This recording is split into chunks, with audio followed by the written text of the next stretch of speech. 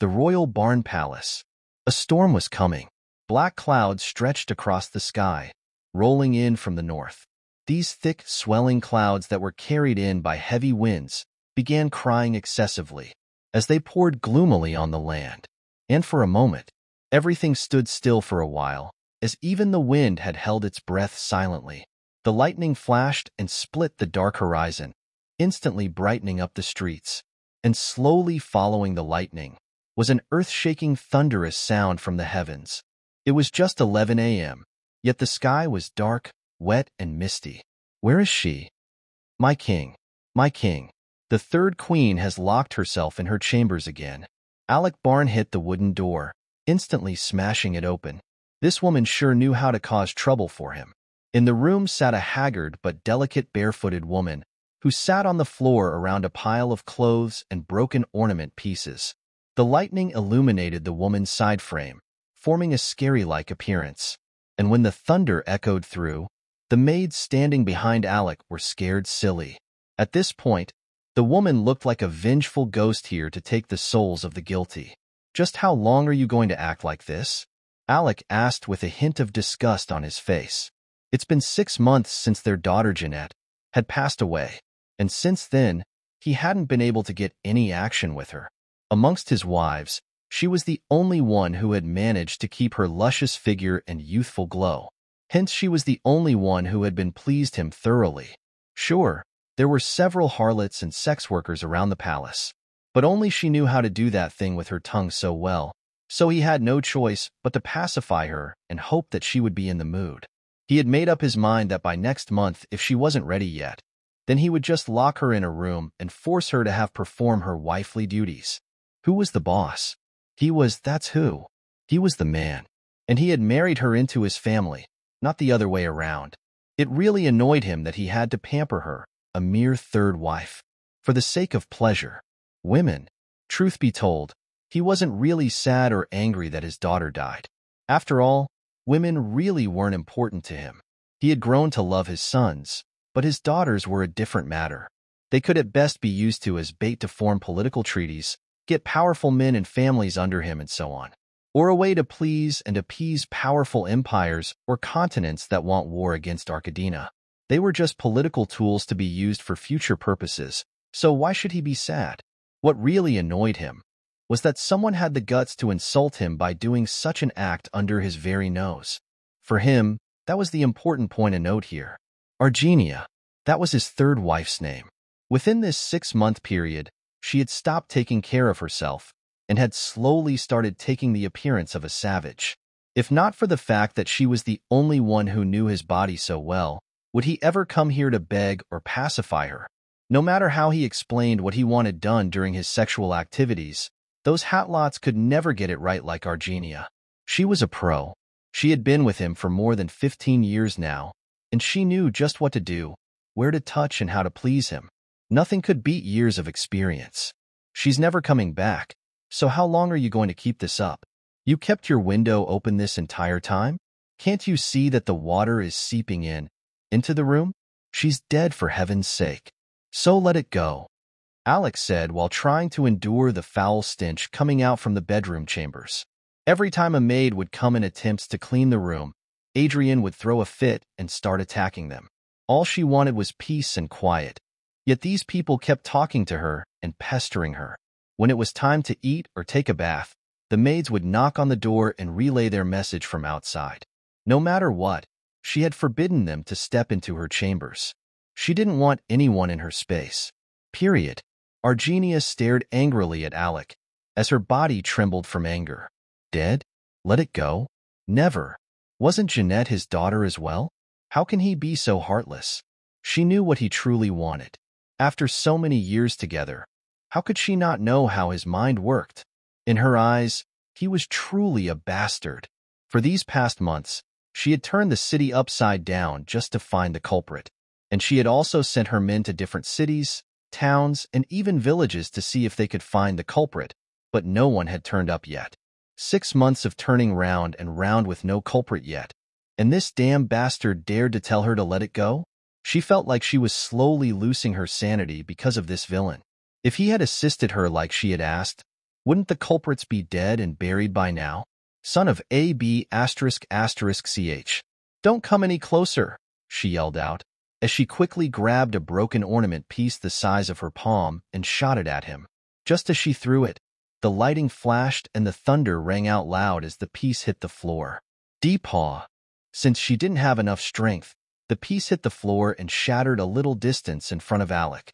Looking at the tiny pieces in front of him, the anger in his heart doubled. Did she even realize that he could have her killed for attempting to kill the king? He looked at her coldly and quickly but carefully made his way towards her while stepping over the pile of clothes and broken ornaments scattered all over the room. Once he finally reached her, his eyes almost turned misty due to the pungent smell coming from her body. How long had it been since she took a bath? Breathe, Alec. Breathe, he told himself. Just looking at her appearance, he could see flaky and ashy skin on her arms, neck, and face, especially around her nose, eyes, and mouth. Her reddish-pink lips were so dry and chapped that Alec was afraid that if he ever kissed them, then her blade-like lips would slice through his own instantly. Disgusting! Alec quickly held Argenia's arms and took another piece of ornament in her hand that she was about to throw at him. Let me go, you bastard. You don't care for our child at all. You. The more she struggled, the more Alec rough-handled her. He hurriedly carried her and violently threw her on the messy bed. Her clothes and body were all soaked from her sitting under the window the entire time. You there. Bring me a rope. He yelled out angrily. 5 minutes later, he had successfully tied both her feet and hands together. The smell of her foul odor, coupled with the smell of her wet clothes, had gotten the best of Alec. He really couldn't take it any longer. You stink, he said while holding his nose. You there. Get her cleaned and changed, while the rest of you make sure that his room is spotless, he commanded. Yes, your majesty, they answered. Everyone, get out and leave us for a bit, Alec commanded, as he looked and smiled at Argenia arrogantly. Once everyone had left, he slowly traced his hands on her collarbones, shoulders, and neck. My beloved, wouldn't you say that I've given you enough time already? Do you know how long 6 months is? It looks like I've pampered you too much these years. So starting from today, you won't have a choice anymore. When I want you to perform, you do it. When I want you to jump, then you jump. And if you aren't able to please me, then you'll just have to do it over and over again until you get it right.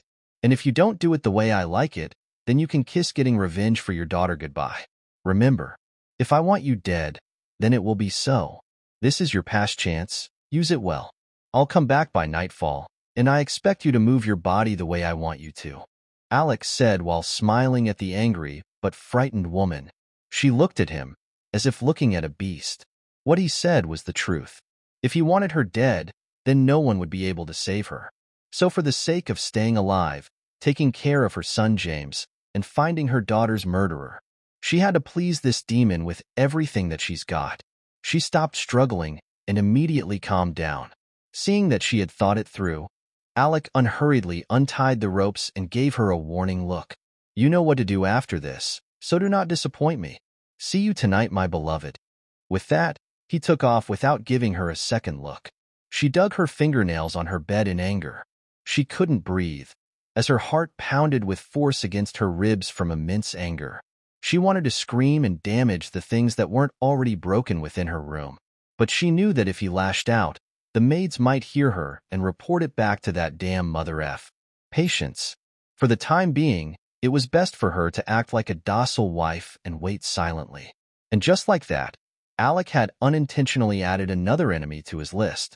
Argenia swore that this embarrassment and resentment would be given back to Alec in 10 folds. He threatened to kill her? Just you wait, she thought. The maids quickly came into the room and silently did what they were asked to do. They led her into a bathtub the size of a 2-meter-wide circular fish pond and gently cleaned her skin, as well as detangle and comb out her messy hair carefully. Because it was raining hard outside, the maids hard-boiled the bathwater so as to keep it hot, lest their master catches a cold. After 3 hours of skincare and hair care, she headed back to her bedroom chamber, which was now spotless. Once they dressed her up, she walked towards her bed and asked everyone to leave. She needed a moment to think. For the first time in her life, she felt like a prisoner. How ironic it was that after so many years of love and loyalty, that bastard had decided to treat her like this. The love had instantly cleared from her eyes, and all that was left was pain and resentment. Even though she didn't hate him enough to kill him, she still resented him for not caring enough about her daughter. She turned around and placed her hands under her pillow and was taken aback. She quickly held up her pillow and saw a rolled-up letter there. Who could have put it there? Was it Alec? Was it her son? So many questions popped in her head instantly. She slowly sat up and pulled the reddish ropes that were used to tie the rolled-up letter. I know who killed your daughter. If you truly want to know the culprits, come to the Isekai'd Tavern at 6 p.m. tomorrow. When you arrive, check in at room 7 and gently move the wall mirror to the side. And wait there quietly and patiently. The culprits will be in the next room. Oh, and you can call me Master GP. Please destroy this note when you're done with it. Argenia looked at the note in shock as her hands trembled slightly. Her first thought was that this was a trap. What if this Master GP was the one responsible for killing her daughter? Wouldn't she just be playing at his hands? The man had found a way to get the letter under her pillow. So wouldn't he be the most suitable suspect? A person that could have things moved in and out of the heavily guarded palace would definitely be a powerful and dangerous man. Her daughter had died in a similar manner, with no one being able to trace it back. So how could she truly trust such a mysterious person? Then again, if it was really a trap, wouldn't she also be dead right now? After all, he could poison her food, or even send his men to kill her in silence. But he didn't. So many he wasn't the culprit. And if he was truly to be trusted, why would he show her who the culprit was? No one would do or say anything for free. Was this Master G.P. an enemy to her daughter's killer? Was that why he wanted her to know? If that was the case, then it seemed that he wanted her and the enemy to fight it out to the death. But even so, she didn't mind. Jeanette's murderer had to die, and that was a fact. Argenia was conflicted on what to do. To go, or not to go? That was the question. After thinking for a while, she decided to go. Screw it. This was her first clue to finding her daughter's killer, so taking the risk was definitely worth it. Could she rely on that bastard husband of hers? Nope. She had to make all the moves herself. Right now, the only thing that she was truly curious about was the identity of her informant. Who the hell was this Master G.P.? The next day, Argenia stretched her hands over her head as she groaned with displeasure. It was 3:15 p.m., and she had just woken up.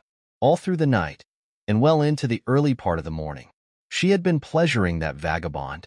Every time she had fallen asleep, he would wake her up 2 hours later and continue these tedious adult exercises with her. When he left at 9 a.m., she felt like her ancestors had finally taken pity on her poor body. Her lower body ached with pain, as most of the time, she wasn't in the mood when that beast had penetrated her. She could see blood stains on her beddings, as well as around her thighs. The scoundrel had really forced his way through. Thankfully, before he left, he had told her that today would be her rest day, and tomorrow night, they would continue on from where they had stopped. Oh my heavens, what time was it? She thought, as she looked at the gloomy sky outside. Even though it wasn't raining, the air was cold and windy, and the sun was still hidden away by the clouds. Argenia quickly jumped out of bed and hurried away to look for her maids. Since she had decided to be at the tavern by 6 p.m., how could she dare to be late? She needed to clean up and arrive there around 5:30. For situations like these, it was best for one to come early, as one could never tell if some unforeseen circumstances could occur. The only problem now was bypassing Alec's security. He had specifically said that she needed to rest. So if he found out that she had enough energy to walk about, then he would never give her any resting days again. Before cleaning up, she immediately wrote a letter for her most trusted knight, Benvolio. Benvolio had been with her way before she became queen. He and several other guards had been given by her father as a means to protect herself against Alec if any bad thing happened to her. When she was done, she quickly went to her audience room and sent for Benvolio. "My queen," Benvolio said on bended knees. The man's bluish hair, purplish eyes, and handsome face made him look extremely friendly and approachable, which usually deceived those around him a lot. Most people who had never seen him fight thought that he was weak and docile. But when the smiled, most people shrieked in fear. His creepy, crazed smile, coupled with the numerous scars and injuries he had left on his enemies, made people bellow away. When he fought, he would smile and laugh, while licking his enemy's blood off his face or hands. It scared the ***T out of those who observed his battles. Hence his nickname, the Laughing Maniac. Honestly, those back on Earth would easily relate this guy with Hisoka in Hunter x Hunter. Their pale skin and creepy smile literally freaked everyone out. In fact, the only difference between these two were their dressing, eye color, and hair color. Their personalities were too alike. You may rise. I called you here to follow up on your search for my daughter's killer. Have you found him yet?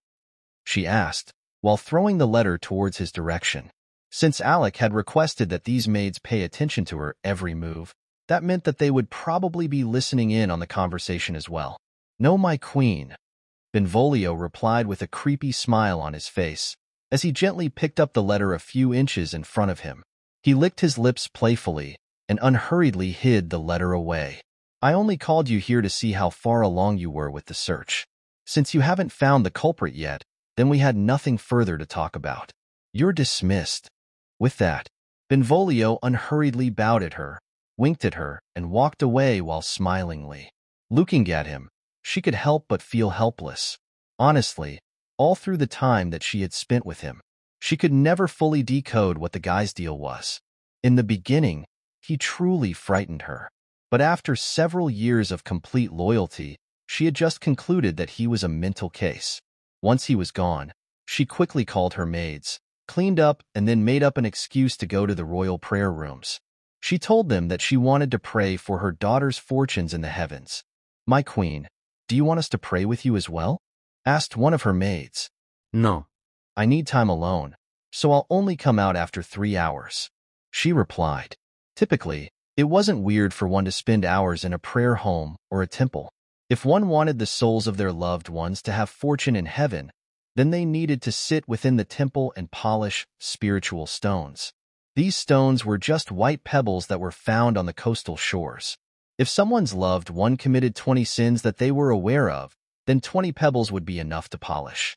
For example, if Adrian believed that her daughter had sinned 12 times her entire lifetime, then 12 stones would be polished. But usually, one could polish as many stones as possible, just in case their loved one committed more sins than they were aware of. White pebbles were used as a sign of purity, and were used to purify the souls of the dead.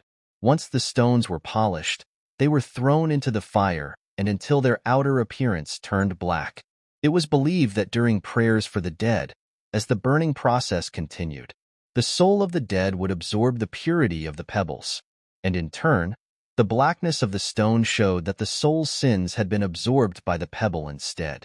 White pebbles were believed to be a natural Hertfilian blessing to the world, hence they were used.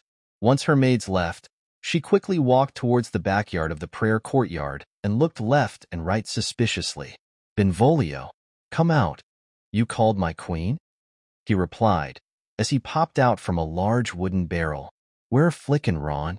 Here my queen, said 2 others, who jumped out from behind a huge pile of firewood. Good. Now that you all are here, then let's make our escape. But first, where are the clothes that I asked for? Argenia asked. Here they are, my queen, Benvolio said while passing on a bag towards her. She quickly went into one of the empty rooms in the courtyard and changed. She had changed her flashy clothes, and was presently wearing sack-like male peasant clothing, which cheap male shoes as well. She had also tied her hair like a man, and had chosen to wear a cheap mask to go with the outfit.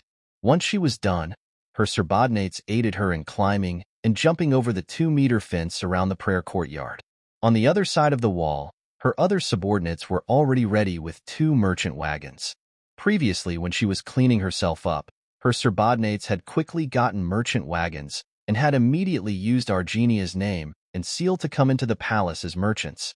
They claimed that Argenia had specifically asked them to bring their jewelry and makeup products for her to see. They would now leave under the guise that Argenia was praying, and would it come back later again to see if she was still available to see them. Ron, You stay back and make sure that no one comes into the prayer courtyard. Flick. Benvolio. You're coming with me on this one. After escaping the palace, they quickly made their way towards the Isekai'd tavern. In this mission, the hooded Benvolio was in charge of talking. The tavern was filled with the strong aroma of ale and sweaty men. There were men seated around the wooden tables that had been soaked with overspilled ale from their cups. Some were toasting and laughing, while others were having a small organized bar fight at the side. Some gambled on these fights, while others slapped the butts of the serving women that passed by. Some were heading upstairs to have their fun with these serving girls, while others were heading downstairs while burrowing up their pants. The trio moved closer to the front desk carefully as they tried to avoid all the chaos that was currently happening around them. As they moved, the servant girls would call them out seductively. Hey, handsome, want to have a good time with Mama? Oh, I love mysterious men. Why don't I show you how mysterious I can be as well? Since Adrian was dressed as a man, they also tried to seduce her as well. They touched her arms and clothes as she passed by, while biting their lips and shaking their assets in front of her. Ladies, I'm a married woman, okay? She thought, as she tried to maintain her composure. Check in at room 7, Benvolio said seductively, as he tapped his hands on the front desk playfully. Normally, he would have slaughtered every woman in this room for touching him, but since they were undercover, he had to keep his cool and restrain himself. Just thinking about killing them and seeing their blood spraying out of their bodies made him smile even more. It would indeed be a beautiful sight. The young girl was confused, but because he had asked in a seductive tone, she had chosen to comply with his request. Strange enough, room 7 hadn't been booked all day, which was very odd indeed, but what did she care? The reason why she was confused was because she was usually the one who told people where to be at. So why were these particular guests insistent in being at room 7? Although she wanted to know the reason, she knew better than to let her curiosity get the best of her. She had seen people get killed within this same tavern because they poked their noses into things that didn't concern them. Another thing that piqued her curiosity was the fact that these people were all men. Did they plan to sleep with each other instead? If so, then that would explain why they were turned off by women. After all, it was very common for men to sleep with men, especially those knights who camped out for years and years away from the taste of a woman. It made sense now, the front desk girl thought, as she tried to convince herself that it wasn't that she or any of the other girls were ugly. It was that those 3 men preferred a man's touch to that of a woman. How else could she explain the fact that 3 full-grown men would pass up the chance to sleep with hot women that were throwing themselves at them? That must be it. They liked men. While the front desk girl was coming up with her own theories, the supposedly gay trio had just entered the room and had immediately went towards the large silver mirror on the left side of the room. Apparently, this mirror was placed here so that those men could watch their woman's actions from the back as well, so as to heighten their pleasure. Benvolio, Flick, gently lift the mirror away from the wall. The men nodded and did as they were told. The space that was blocked by the mirror had certain tiny holes on it that were hard to see from afar, except one stood right in front of them. Based on the positioning of these holes, it was safe to say that they would be able to hear everything that comes out from those next door, provided they were on the bed. From the holes, one could see the bedsheets just directly below them, meaning that these holes were placed on the front wall of the bed's upper frame. Time passed by quickly, and they soon heard voices next door. "Baby, I've missed you," Carrie said, as he closed the door behind Anthony. Adrian on the other side couldn't see them clearly, and could only faintly hear them as they were somewhat far away from the bed. But when they climbed on the bed, she immediately knew who those voices belonged to. She tried to calm her anger and breathed in and out. "Sleeping with your sister's fiancé? What a good child," she thought, as she continued to listen in on their conversation. "Baby, how long do we need to keep pretending just to be together?" Anthony asked. "You know that I want to be with you more than anything else. But that bitch's mother is still looking for her daughter's murderer. If we hook up, wouldn't she immediately suspect us? Even if she killed that slut Jeanette, I still think that we should lay low for the time being. But don't worry. I heard that my father has ordered for the old hag to be kept under lock and key within the palace," Carrie said while seductively running her hands across Anthony's back. On the other side of the wall, Argenia almost lost her mind when she finally confirmed that this shameless couple had killed her beloved daughter.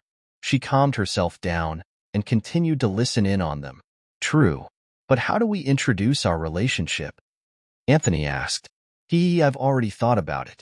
We could just say that we found comfort in each other. After all, you're grieving and I'm also grieving. So who would question our newfound love? When my brother becomes king, do you think that anyone would dare to question us? Anthony frowned. Although he agreed with what she was saying, Eli would only become king in the future and not now. So what do they do if they get discovered before then? The old hag was indeed a problem.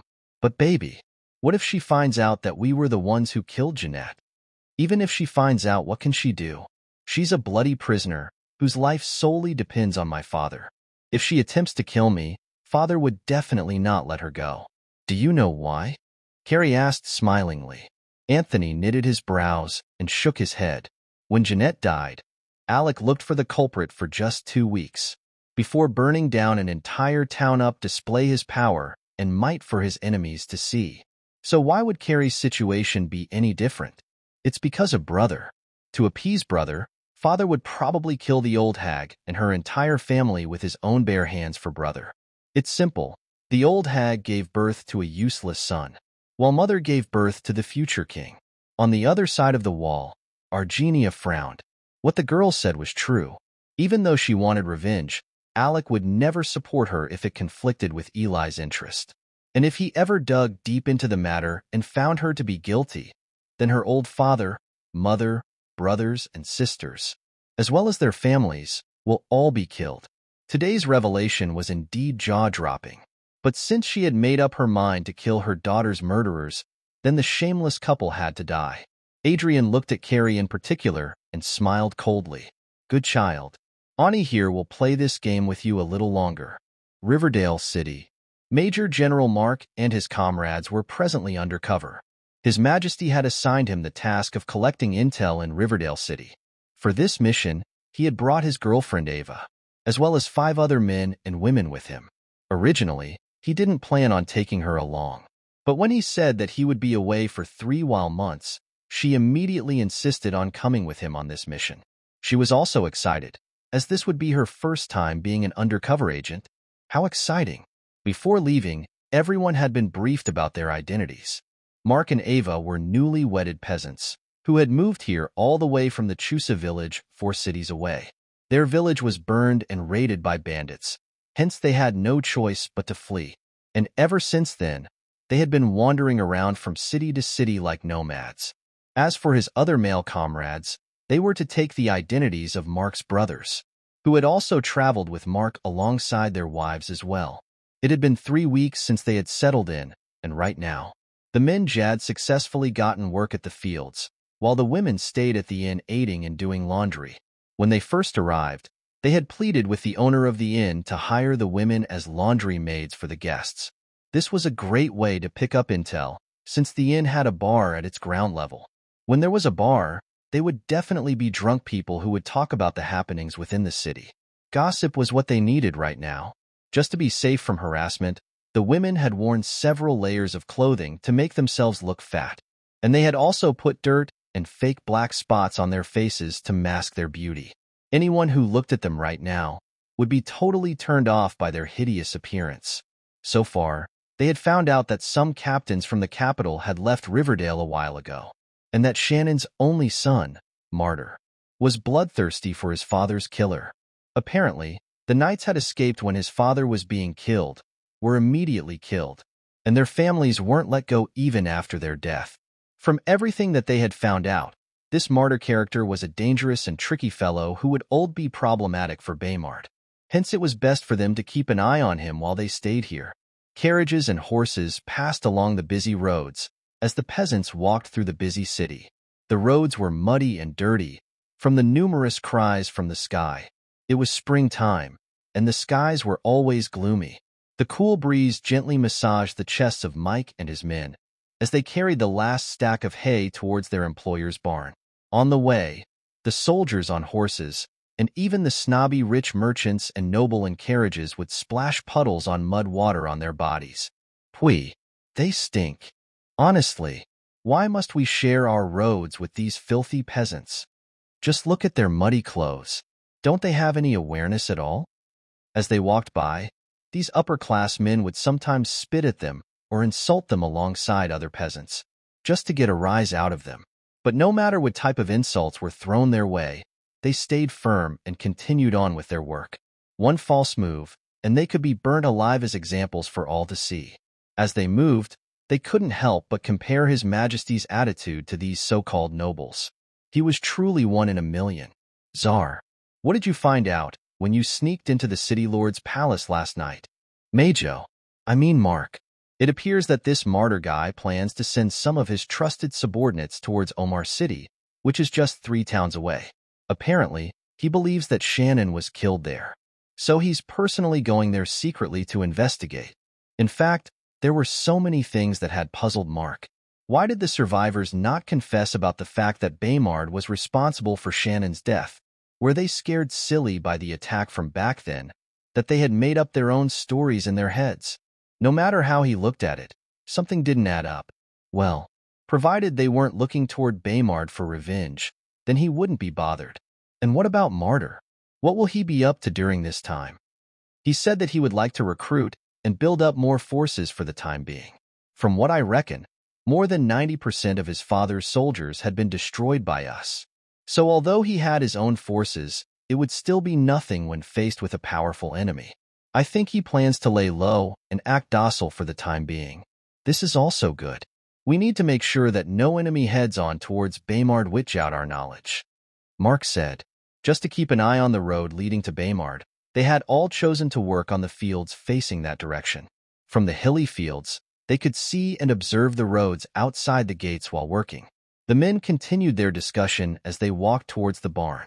Tsar, Hoden, when we get to the inn, you two focus on drinking with those at the bar. Pay attention to every minor detail. I want to know everything that's happening within the city. The 2 men nodded as they listened on. Nimbo, how much longer before the city map is completed? I need 2 more weeks to complete it, Majo. Sorry, Mark. Nimbo replied. It was hard for them not to call Mark Major General Mark. He was their major and leader, for heaven's sake. Good. Continue taking your normal stroll around the city until you get it done. As for me, I'll head on towards the market area to collect intel as well. But before that, I think we should lay low for the time being as well. Someone has been watching us.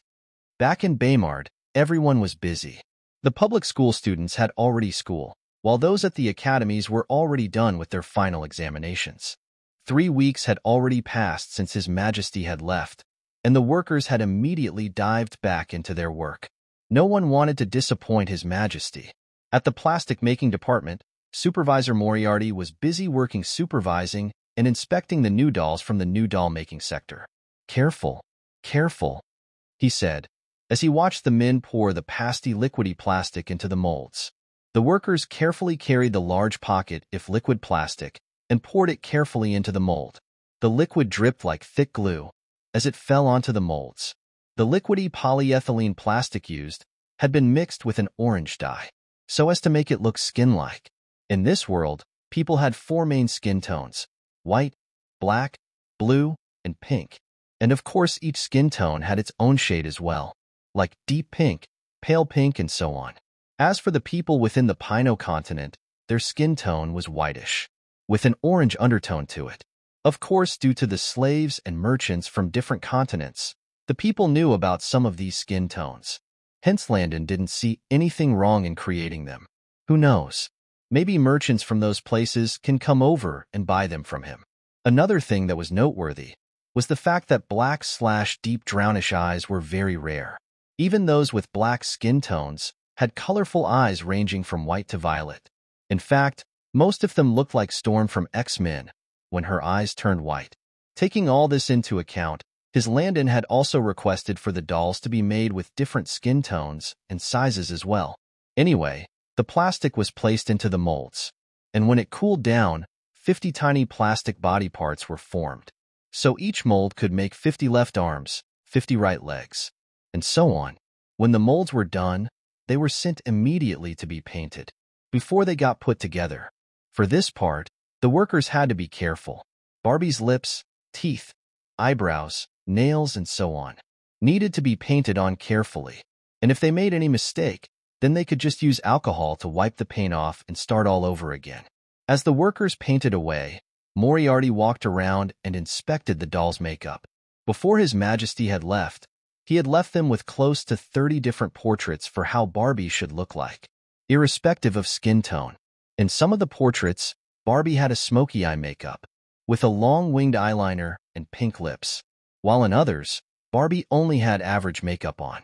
In essence, each portrait had a different outfit, makeup, and accessories. Landon had tried to relate her to every profession in Baymard. In some, she was a knight, while in others, she was a teacher, scientist, nurse, doctor, and so on. Moriarty was amazed at how clear and surreal the portraits looked. If His Majesty wasn't king, Moriarty was sure that by now, he would be a renowned painter. Supervisor Moriarty, what do you think about this look? It's good, but make the eyeliner wing a little bit longer. What about mine, Supervisor Moriarty? Please look at mine too. Me too. At the beginning, Barbie's makeup was done very poorly. Hence, all those dolls that had been made then had to be reheated back into liquid plastic and redone again. But after 3 weeks of doing this daily, the workers had improved their painting techniques significantly. Granted, there were still a lot of things that needed to be changed, but Moriarty was sure that by the next 60 days, 2 months, they would definitely get it right. After the paint had dried off, the rest of the body was put together, while the head was sent off to the next group of workers who would sew in Barbie's hair. The hair was literally made from polymer nylon and was sewn into the head using those old steam sewing machines from the textile industry. The sewing machines churned as they sewed the different colored nylon polymer fibers into Barbie's head. And once they were done, the head was sent to attached with the other body parts. Body parts like the head, limbs, and arms all had ball sockets at their connecting joints, so as to force the balls into the holes at places like Barbie's neck and shoulders. Up next, Barbie's outfit was gotten from the textile industry and worn on her.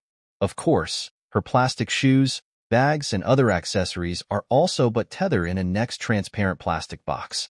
As for how the Max design got printed, it was done in a similar manner like paper money. The box design and drawing was imprinted on a steel plate. From there, a die was added on the outline of each stroke and line within the design. Following that, a thin, transparent plastic sheet was placed on the top of the steel plate and backed for 8 minutes. And at that point, the image and dye colors on the steel plate gets transferred to the transparent plastic sheet. The whole process was very similar to making different colored paper money.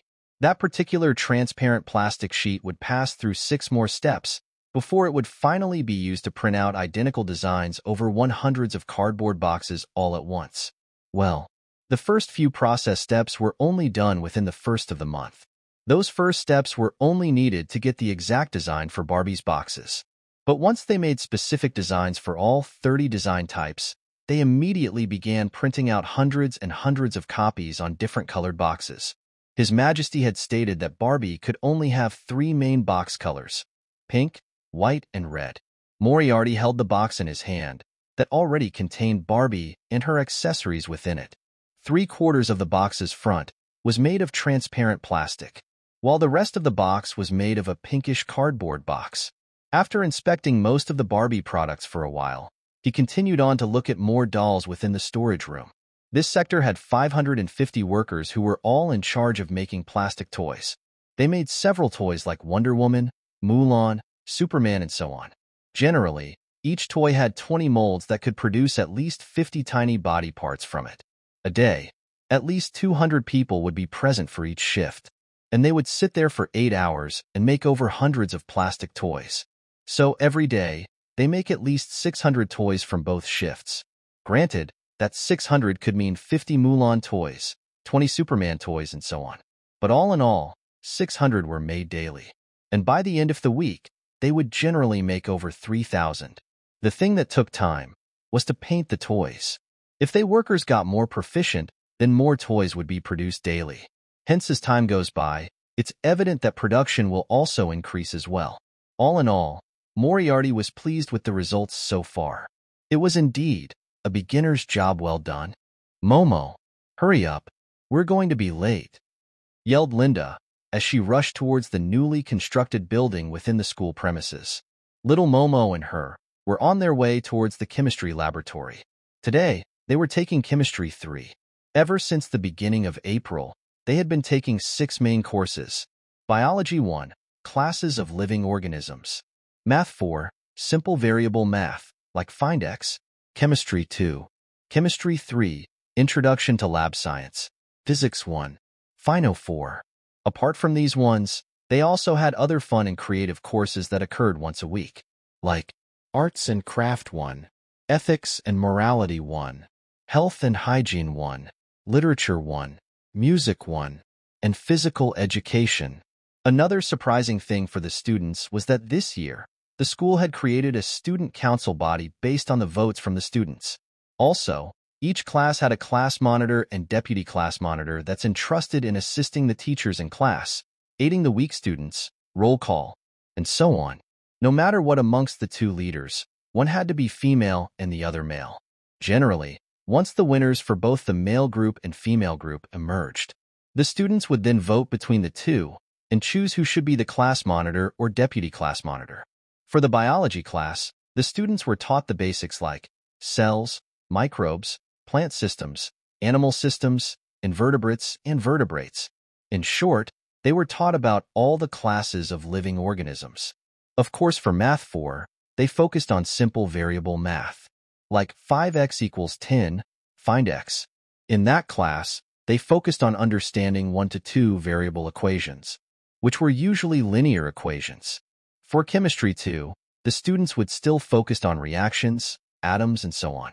But now with the use of calculators, they had begun learning about calculating molecular weight and so on. Of course, just so that the students could breathe a little, music, literature, physical education, and arts and craft were essentially a must. In short, this semester was a busy one. Today, Linda and little Momo were heading towards the chemistry lab in the new school building. Once they got in, they immediately climbed the stairs until they arrived at the 3rd floor, where they were greeted with a large group of students outside the lab. The area was bustling with busy students. Friends greeted each other with hugs or playful punches, while others had their eyes glued on their books as they continued doing assignments that were due in the next class. Some already had their lab coats and safety wears on, while others were busy wearing theirs on now. In fact, everyone was doing their own thing as they waited for the class to begin. Instantly, the duo opened their bags and quickly pulled out their neatly folded lab coats and safety items. For this class, everyone was required to wear their lab coats, gloves, rubber boots, and goggles. Linda looked at her watch and knew that it would soon be time for them to go in. And right on cue, Mother Kim and Teacher Gofin opened the lab doors from instead and ushered the students in. Morning, Teacher Kim. Morning, Teacher Gofin. Morning, Teacher. Everyone greeted their teachers as they walked in and immediately found their usual spot. The laboratory was massive, with several working slabs, cupboards with equipment stored in them, and a small storage room at its front. Linda and Momo immediately spotted their other group members and rushed over to join them. Ever since the beginning of the semester, they had been put in groups of 5. Apparently, these people would be their lab partners throughout the entire semester. All right, before we begin, you all know the drill. In front of each group are 5 question sheets. You all have 7 minutes to answer them. Remember, no cheating and no copying. These small tests make up 20% of your final grade. Now, begin. Linda immediately flipped her question sheet and got to work. For this Chemistry 3 course, they had 1 theory class on Tuesdays and 1 lab session on Thursdays. And at the beginning of each lab session, they would have mini quizzes that would test them on what they had learnt in their Tuesday classes. Chemistry 3 was a course based on laboratory work, so they had to know about the equipments in front of them, safety lab hazards, and so on. In fact, ever since the students knew that these questions were 20%, they had taken them seriously.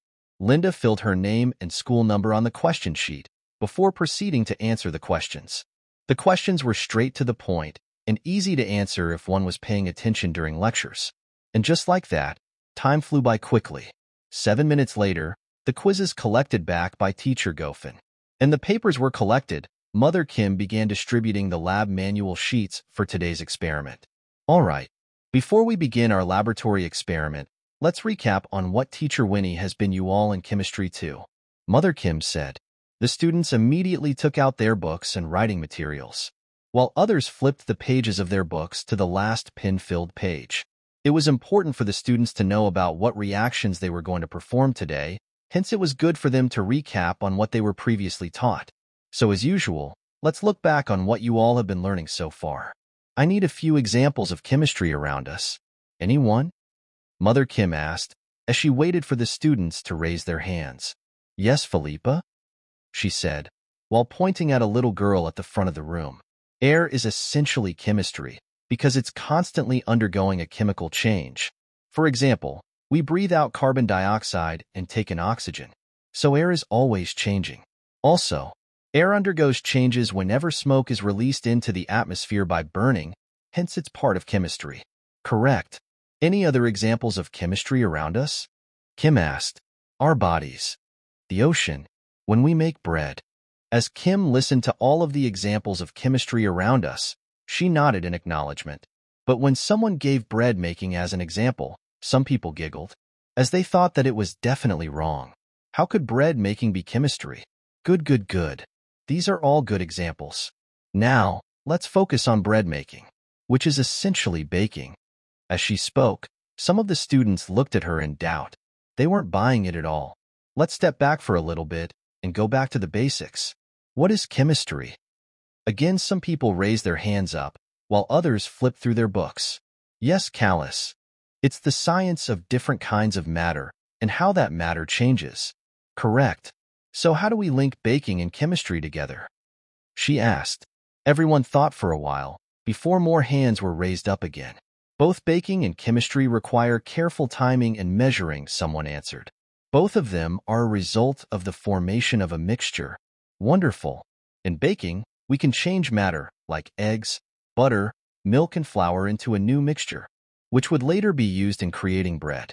And likewise in chemistry, several substances form mixtures which give rise to new products. So in essence, when there's a change of matter, then a chemical reaction has occurred. Even mixing and creating the dough is chemistry. And even more so, heating the dough under fire will change the dough's properties and make it hard, hence forming bread. Oh, the students responded. As Mother Kim spoke, Linda and her group members continued to write down all the key points like mixtures, chemical change, and so on. Ever since she started taking chemistry classes, her view on the world had changed.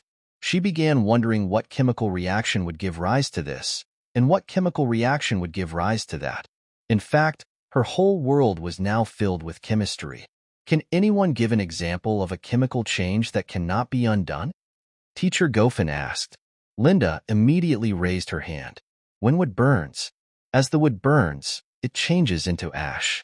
The ashes can never change back to wood. So burning is a chemical change which can never be undone again. And what are the characteristics of chemical changes? Some chemical changes make matter change color, like the blackness of the ash. They also make the smell change, like when the bread is just removed from the oven. Sometimes they also release light and gases, and other times they give off or take in heat. When teaching chemistry, Landon had told the teachers to always relate everything to the things done daily. People were more inclined to remember something if they could relate it to things that they could see daily. If they had just taught the children without these examples, Landon was sure that even if some of them had passed their exams, most of them would have done so by cramming. But if they could relate everything to the food they ate, the things they did, and their life experiences, then most of the concepts would stick in their brains. And because of this teaching method, the students had really become inquisitive as time went by. They would ask about why the sky was blue, why the grass was green, or even why water was clear and so on. Once their recap session was done, they finally began experimentation. If you answered the questions on the quiz correctly, then you'd be able to identify the tools in front of you. Today, we will be doing 2 experiments. Up first, we'll be making elephant toothpaste. As for the last experiment, I'll tell you all once you're done with this one. Now, let's focus on making that toothpaste. Each group should find several beakers in front of you, as well as 2 measuring cylinders, 1 round bottom flask, 2 stirrers, and a thermometer in front each group. Some of the beakers in front of you are already filled with ingredients like water, liquid soap, and potassium iodide. But for chemicals like hydrogen peroxide, each group would have to send someone to come and get it from me once you're ready to begin. Also, each slab has just 2 small electric Bunsen burners on them. So since there are 6 teams on each slab, I suggest you share nicely. Previously, I had distributed printed lab manuals to each group. Hence, if any of you still have questions about the instructions on the lab manuals, don't hesitate to call either me or Teacher Gofen for assistance. And remember, please label whatever chemical or ingredient you take from us before you continue your experiments. Now begin. Linda and her team immediately read through the instructions carefully and recorded everything in front of them.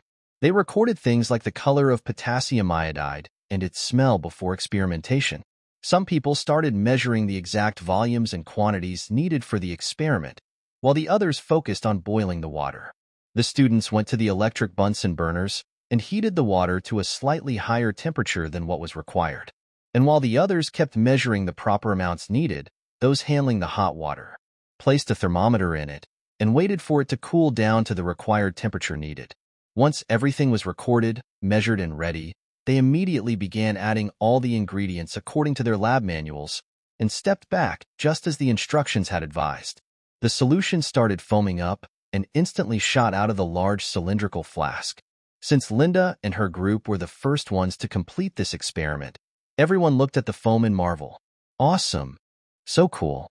Look, it's still flowing out of the flask. Why does it smell like lemons? Those who saw it got pumped up and wanted to complete their own experiments as well. Linda and her team were still stupefied by what they were seeing. How did these liquid substances turn to foam? We were just mixing the ingredients in, without fire. So why did the substances change their form so fast? Was it because of the hot water? Quick! Let's record what we saw before we forget, Linda said excitedly. Linda was amazed at the rapid change that occurred right now.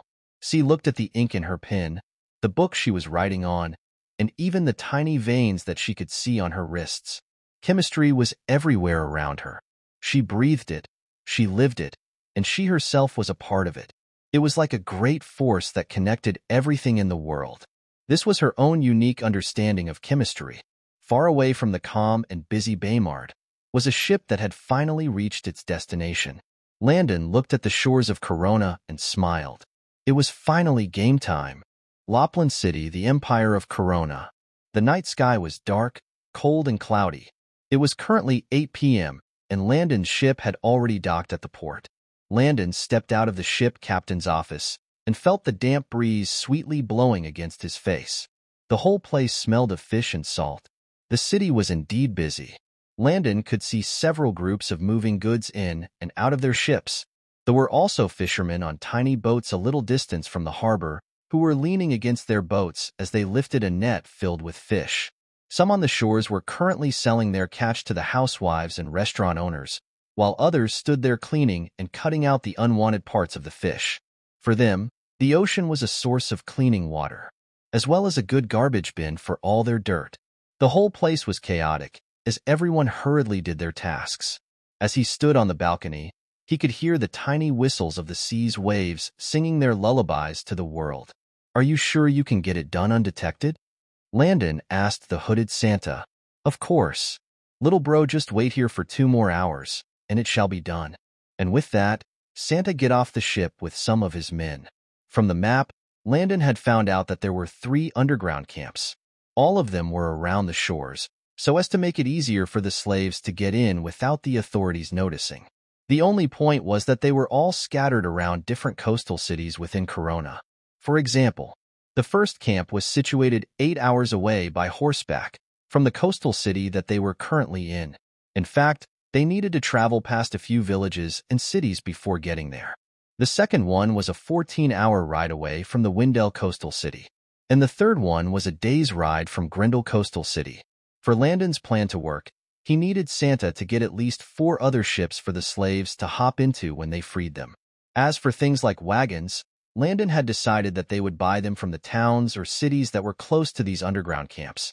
Of course, the money for all this would come from Santa's pockets. Since they were aiding them in taking care of this issue, the least Corona could do was to pay the bills.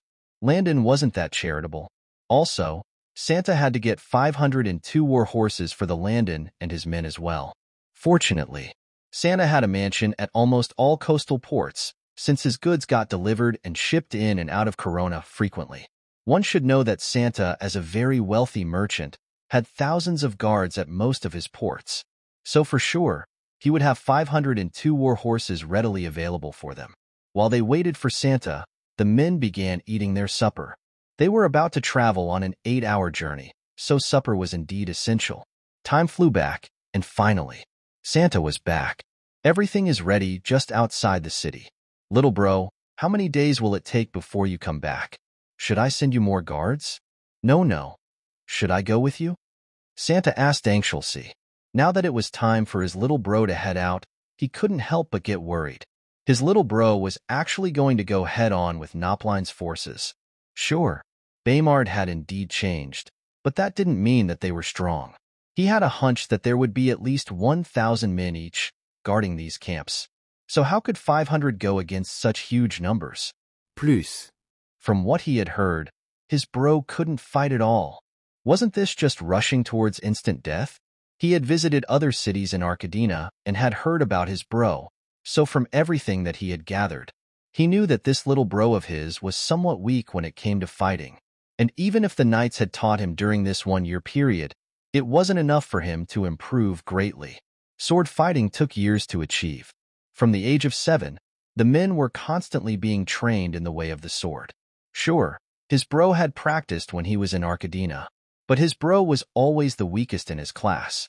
Plus, how could a 16-year-old compete with experienced men who have worked as guards or even gone to war? Some of the men that they would face today would be over the age of 25, and he would be a fool to believe that his bro of 16 years old had more skills than them. Somehow, he felt that this might be the last time that he would see his bro. He felt that he had pushed everything onto his bro's shoulders. He felt sad. But how could he have known that not only was Landon very capable, he had guns and bullets to kill all these heirs easily? Very soon he would know how silly he was in worrying about Landon. But that would all be in the future. Bro, I assure you, I won't lose. As for the number of days that we'll use, I guess you could say that we'll be back in 3 days' time, so wait for us here. What I need you to do right now is to ready the ships. We need enough crew members and ships to hold all the slaves from all 3 camps. But all in all, the entire mission should be done in no more than 15 days. As for your fears about Nopline, trust me a little bit more, will you? I meant what I said. I won't be the one at the losing end, so there's no need for you to worry so much. Landon assured. How could he lose? As far as he was concerned, this was just target practice for the men. That was all. Santa looked at him and helplessly shook his head. His little bro was indeed as stubborn as his future wife. Talking to him was like talking to a brick wall. Sigh. Fine. I'll believe you on this one, but if it gets too tough, do me a favor. Run. Sure. After Landon spoke to Santa for a while, he and his men quickly wore their hooded cloaks and immediately got off the ship. Once the men stepped onto the harbor, they became extremely vigilant as they walked past the busy crowd. In their minds, their mission had already begun. The outskirts of regional city, Corona. After 8 long hours of journeying through Corona, they had finally made it towards their destination. On their way here, they had decided to pass through the forest trails rather than the roads. It would be somewhat suspicious if people see over 500 cloaked men walking into Corona. Even worse, people might begin failing them due to curiosity. One had to know that for one of these camps to be so close to regional city meant that those people in power within the city were aware of everything that went on there. Maybe they were threatened to keep their mouths shut, or they were bribed. Either way, walking on the roads would bring attention to their potential enemies. They might even suspect that it was the queen or the nobles that had sent them, and that wasn't what Landon wanted. That's why they had passed through a forest trail that was commonly used by merchants during this journey. There were several merchant forest trails that led towards regional city from the Lopland's coastal city. But Landon chose the most difficult and dangerous trail of all. In this way, They were guaranteed to not meet too many people on the way. It was usually difficult because of the terrain and dangerous because bandits hid there. But all in all, Landon saw this as more practice for the men. Funny enough, their entire journey was blissful, and no one had even attempted to attack them. This was because they were too many in numbers, and those bandits were only like 50 or so in a tiny group. Real blood gangs colonized villages, towns, and even cities. They would never come out to hide in the woods just to steal goods. Instead, they would have the entire town give them a certain percentage of their monthly products and money. Hence, these bandits who hid in the woods all day were indeed small fries. And generally, since most merchants had stopped using these dangerous roads, most of these petty thieves had also changed their stealing locations to the other forest trails as well. Anyway, Landon and his men had currently camped on top of a cliff that oversaw Regional City. Landon walked around their campsite and marked the entire region on the system. In fact, ever since he had been moving about, he had been mapping and marking the trail on the system's map. Granted, he could see every other place in this world if he wanted to. But when it wasn't his territory, he would have to pay the system to do so. He was trying to save more points to level up again. So how could he allow himself to be so thrifty? Even though Corona wasn't his territory, he still marked and added the trail and this campsite as part of his territory. In this way, even if he wanted to view this particular part back in Baymard, he wouldn't necessarily need to pay the system again. Everything costed points, and he was currently low on those right now. He has spent points on getting information on making money, missile rocket launches for the city walls, food, toys, and so on. Listen up. It's 5:35 a.m., and I assume that everyone is dead tired. So, I'll let you all rest till 1 p.m. While you sleep, I'll stay up and guard the camp. Now, go to bed. That's an order. Silence. Everyone was taken aback. They hadn't seen His Majesty sleep, so how could they allow him to guard the camp while they slept? Wasn't he tired as well? Somehow, the idea didn't sit well with them. Granted, they were tired and sleepy as hell. But how could they have the heart to allow their commander and king stay awake while they snored away? They truly felt touched. His Majesty was kind and selfless. Gary and Trey were somewhat uncomfortable with the idea as well. They felt like if they truly followed Landon's command, they'd have nightmares instead of a sound sleep. How could they allow their king to accomplish such a task all on his own? Immediately, several people voiced out their complaints. But before they had a chance to say anything, Landon had issued out his orders again. I understand and appreciate everyone's concern. But let's not forget why we are here. When the night falls, you all will have your first rescue mission. Tonight, all of you will save those poor children who have been captured by those animals. To those innocent children, you will be their light and hope in this cold and dark world. Those children have all experienced the worst of this world, from being kidnapped, forced sexually, starved, and even forced to kill others in a cage. These children have seen it all. Some of them have cried and even thought of killing themselves, while others have died due to poor health. Some of them haven't even eaten for several days now, while others haven't even slept all through the night. So tell me, is my sleep more important than theirs? I can afford to this because I know how important this mission is. I need you all to do your best during battle, hence you must go to bed now. Every single one of you here is very dear to me, so I wouldn't want any of you to lose your lives during battle because of sleep deprivation. Now, I'll say it one last time. Go to sleep. This time, the men immediately obeyed. They knew that His Majesty was right, but it was just that as they drifted away into dreamland, they still felt a bit of pain in their hearts at the thought that His Majesty wasn't sleeping as well. Truthfully, there was nothing for them to be worried about. System, inform me if anyone attempts to climb this hill from any direction, Landon said inwardly. The cliff was currently at the edge of a tall hill, and just below the cliff was the official road leading into Regional City. Yes, host, the system replied. Also, inform me when any of my men have woken up as well. Normally, Landon would have used a time capsule pill and rest within the system, but in this particular situation, it would just be a waste of points, which he didn't have enough of. 1 hour in the real world was 5 days in the time capsule. So since he had asked the men to sleep for 7.5 hours, wouldn't that be too much time for him to spend within the time capsule just to sleep? And even if he bought just one capsule, After 1 hour, he would need to get out, which would be around 6:30 a.m. What'll he be doing from that time till 1 p.m.? Sleeping in the real world was the only situation. Hence, he decided to climb on one of the massive trees a little distance from the camp and sleep on its wide branches. He had the system, so if anything happened, he would know.